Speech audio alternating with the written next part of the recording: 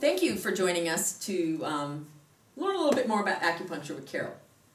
So I think it's interesting. I know I will promote acupuncture to a lot of people. I've gone to acupuncturists for years, and the first thing that I usually get is, well, what are they going to do? And gee, I'm afraid of needles. And I always giggle, and I tell the story of a dog that I've taken in for acupuncture who, if anyone's going to react to pain, it's going to be an animal, because it's pretty basic. And they will actually stretch out and just lay there and wait for the needles. They love it, yeah. So I think once you get past that first treatment, definitely, most people are like, yeah, I'm hooked. It doesn't hurt. It's wonderful stuff. Yeah. So part of that's in the intake. It's building trust. Wonderful. Getting them to relax, and they're usually vigilant, I tell them the first time.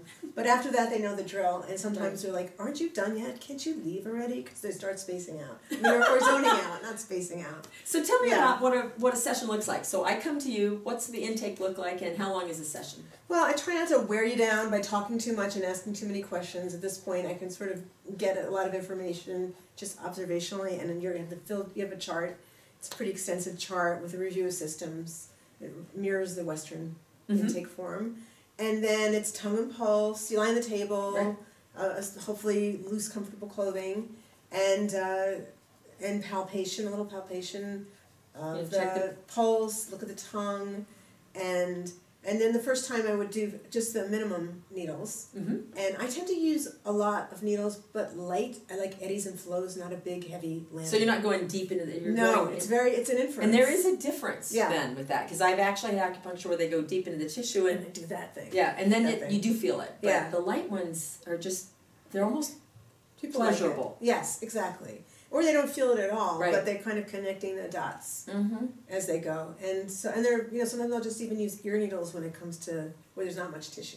Now, do I need to disrobe when I come to you? No, it's usually I can just get to most points. Most points usually. And then if it's doing the back, take your shirt off, kind of thing. Right. Yeah. Okay, so it's relative. I can feel fairly comfortable regardless. Oh, definitely. Male, female. Oh no, I am completely bashful, and and my friend in New York, we used to treat each other, and we didn't have time, so we just went through our clothes.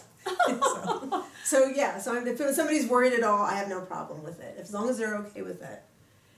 That's great. And how long does the session typically last? So the first needles in, needles out? No, I figure you came I try to half an hour is a good amount of time. It's 20 minutes is the doctrinaire amount of time, and so you place the needles and then I lay there with them. You lay there. Sit there with them. I have some sound for you, classical or nature. I have a heated table with a biomat. I have it's just try to keep you warm with the heat lamp or the cover or whatever, and.